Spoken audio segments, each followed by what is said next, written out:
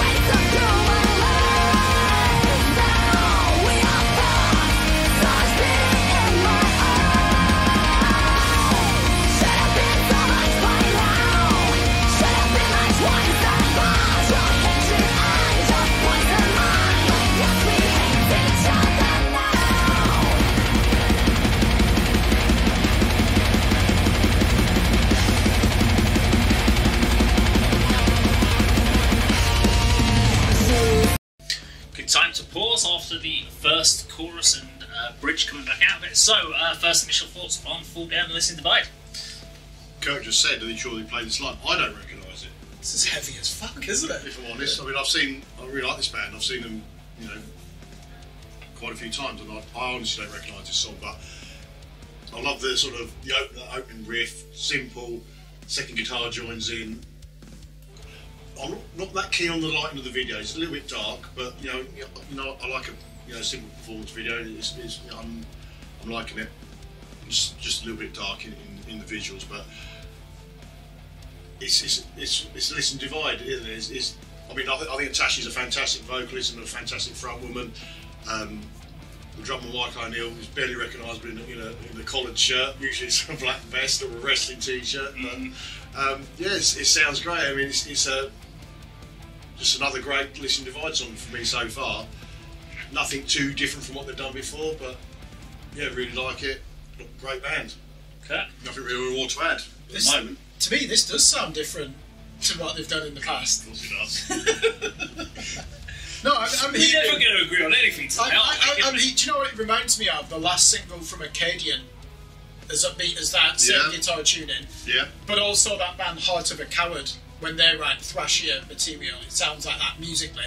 I love the panned guitar technique at the beginning where you've got it in one speaker, and then the other one comes in and layers it. The drumming from Nelly is what makes this band even heavier though, isn't it? I mean, this guy, the velocity, the intensity of his snare hits. I don't know anyone in the scene who plays with that amount of aggression.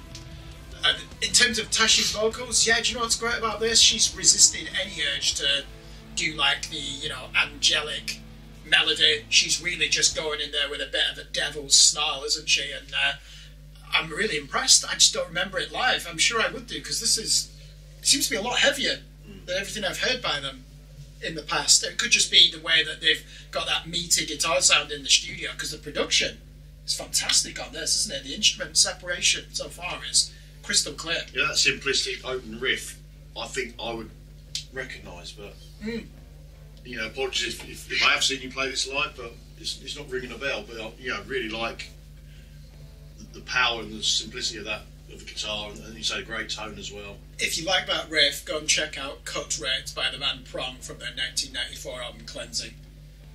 Tommy Victor, he does something similar. Okay. So I know this song. Maybe it's because obviously I did a lot of the editing for things like Metal to the Masses and stuff when they played it. Okay. So I can go back to the last time they did Metal to the Masses and they played this song. Right. Mainly it's the chorus that I remember. Now the rest of the song, maybe that has had some changes from what it's like, because I do feel that this now sounds a lot heavier. Now that could be because the only other time I've ever heard them, they did. I've heard a couple of their singles they did from a couple of years ago on music videos, and the production of this is much stronger. Is it Rui is the new guitarist who took over? Was it from James? Who's yeah. So I don't know how much he's now added to make this sound what it is on top of what John Paul's doing. So there may be an element of that in the production, in the guitar sounds, and maybe part of the riffs, because the riffs are heavy, but they don't. They're kind of generic heavy riffs. Yeah, they're good, but they're not like you could. Could you sing them back to me right now?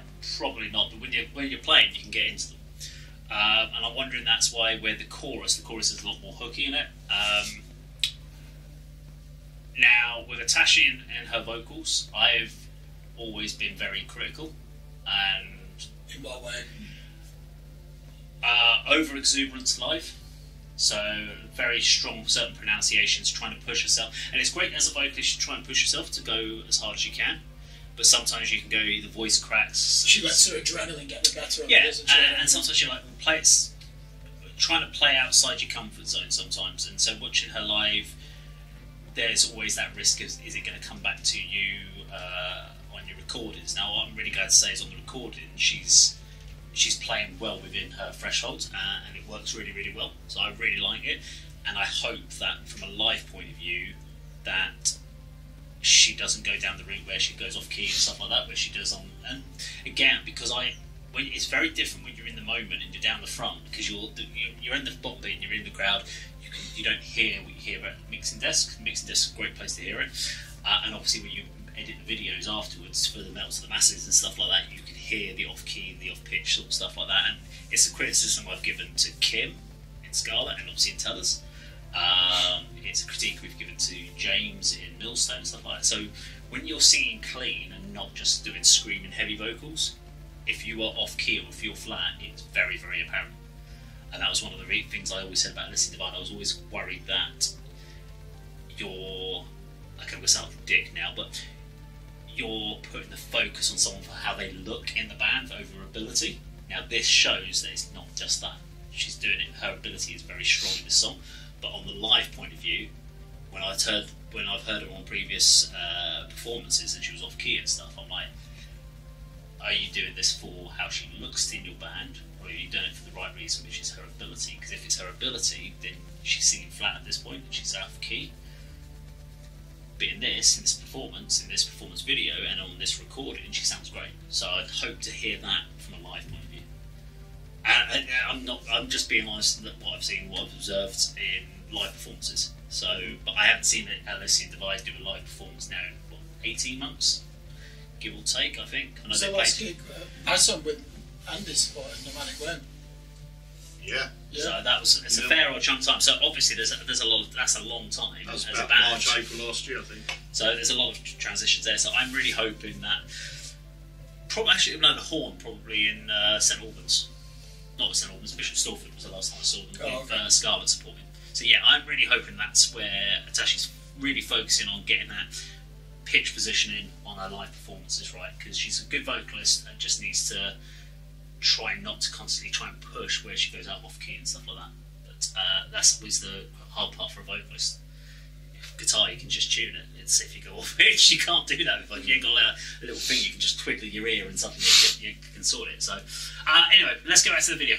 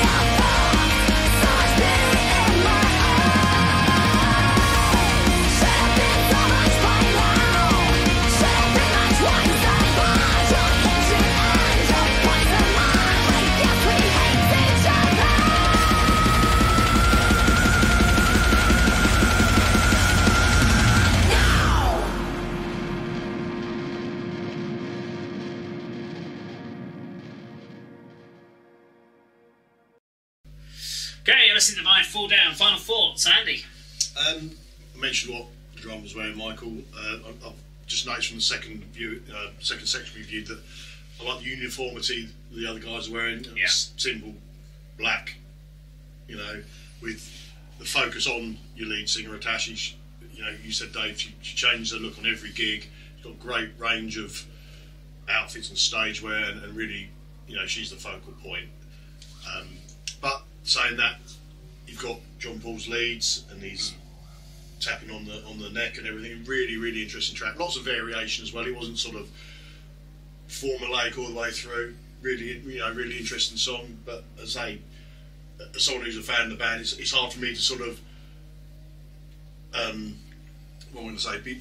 Be sort of critical. It's just a really good Elysian Divide song, and I really enjoyed it. And so the video, I'd like it to be a little more uplit and you know, more sort of more focused on the actual members. They were a bit, you know, in the shadows, which is obviously the look they was going for, with the white room and the flashing lights. But yeah, enjoyable experience of watching and listening to that song.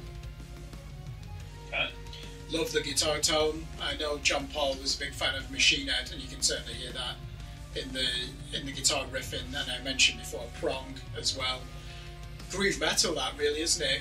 But it does have some up-tempo thrash moments. I don't think they rely too heavily on Atashi to carry the song either, which often is the case, isn't it? When you have a female fronting a metal band, how often is it? That's the focus. She will get us over the line. She will compensate for any lack of imagination we have. She will deliver the chorus. They didn't rely on her to do that, though she did a good job in the chorus. But musically, great production. And we're going to have to mention it. Michael O'Neill, Nelly on the drums. It's not quite a blast beat. It's like the fastest double timing skank beat known to man. I don't know anyone else who does it. He just hits it so hard. He does love playing that shit. Yeah, I wish more drummers would do that rather than blast beats, because it's a lot clearer in the mix, isn't it? Good guitar solo as well. A lot of thought gone into that, and obviously he made sure that the camera person running the camera followed him for his pinch harmonics and all his, you know, long fret stretches on the board. Great song, probably the best thing I've heard by them. If that was a male vocalist, would we call it metalcore? When it goes in more of a melodic direction, probably would, wouldn't we? I wouldn't call that metalcore though. And is that just because Atashi's doing something different vocally? I mean, it's very groove metal. Yeah, I would say groove metal. Yeah. Because even with a metalcore vocal style over it, still feel groove metal. It really settles into the beat. It's got the punctuation you want. Love all the lead guitar parts. Do really like the vocals on this track. And I just want to say that my critique is from some previous live performances. So that's what I'm saying. I do really like what's been done on the album. So it's very clear that it can be done. So it could be just live jitters. I think the song stands out. It's a really, really good track by them.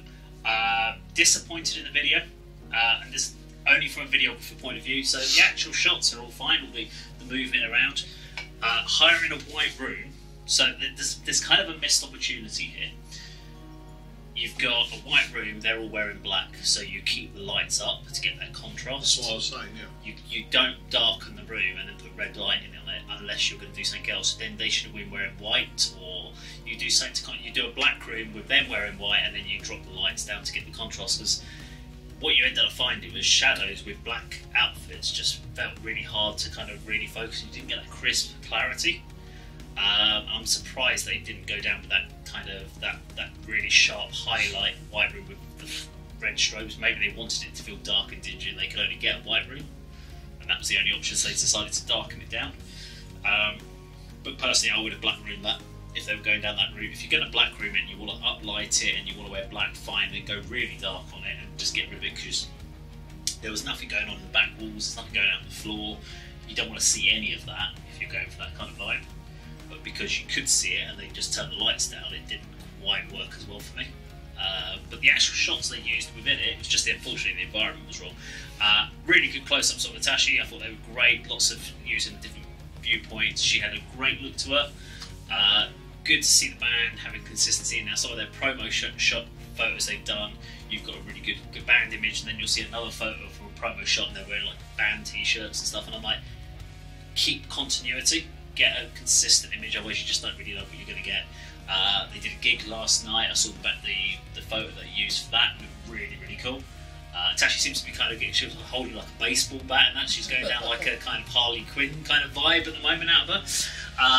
But yeah, it really works. I was really impressed with where they're going, and I think they've got some good times ahead of them. That is heavy as well. Let's not forget that if they pull that off live, which I've no doubt they will, with Nelly and John Paul in the band, and the bass player. Sorry, I should mention him as well. I love watching him.